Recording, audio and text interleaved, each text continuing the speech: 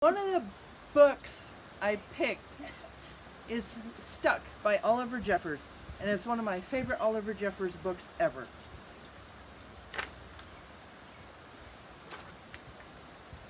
It all began when Floyd's kite became stuck in a tree. He tried pulling and swinging, but it wouldn't come unstuck. The trouble really began when he threw his favorite shoe to knock the kite loose, and that got stuck too. So he threw up his other shoe to knock down his favorite shoe, and unbelievably, that got stuck as well. In order to knock down his other shoe, Floyd fetched Mitch. Cats get stuck in trees all the time, but this was getting ridiculous. Floyd fetched a ladder. He was going to sort this out once and for all. And up he threw it. I'm sure you can guess what happened.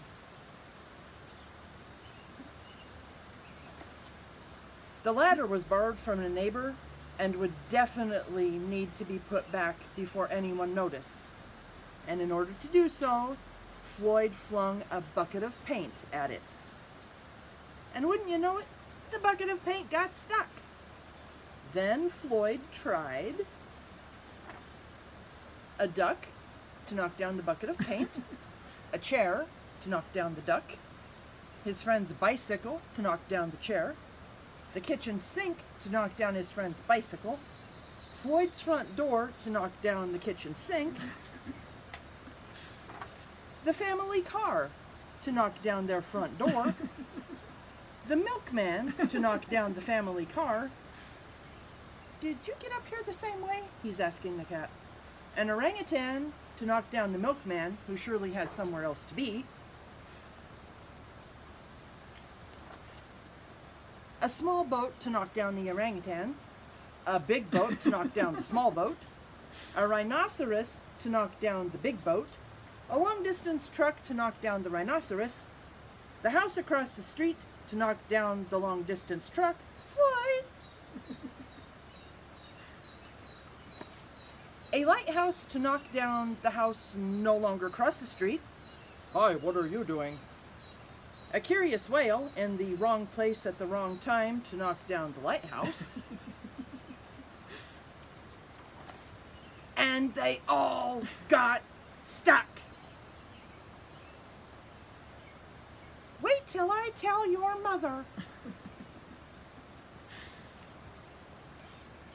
A fire engine was passing and heard all the commotion. The firemen stopped to see if they could help at all. And up they went. First the engine, followed by the firemen, one by one. And there they stayed, stuck between the orangutan and one of the boats. Firemen would definitely be noticed missing, and Floyd knew he'd be in big trouble. Then he had an idea and went to find a saw.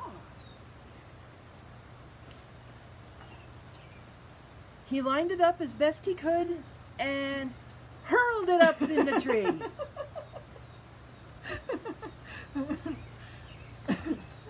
And that was it. There was no more room left in the tree, and the kite came unstuck. Floyd was delighted. He had forgotten all about his kite and put it to use immediately, enjoying the rest of his day very much. That night, Floyd fell asleep exhausted, though before he did, he could have sworn there was something he was forgetting.